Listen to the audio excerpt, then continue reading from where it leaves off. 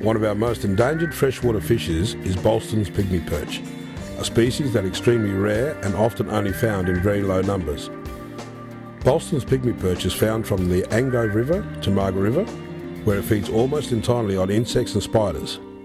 Possessing a large eye and large mouth, this species will even leap from the water to take spiders or ants.